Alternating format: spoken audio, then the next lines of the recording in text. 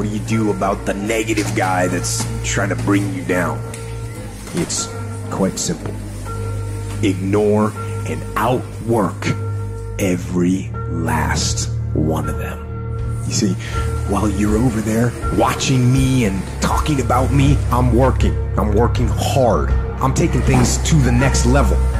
You keep gossiping and I'll keep working. You keep talking smack and I'll keep working. You keep focusing on everything and everyone else and I'll keep working. And when you finally look around at where you are and where I'm at, you realize that you have nothing left to talk smack about.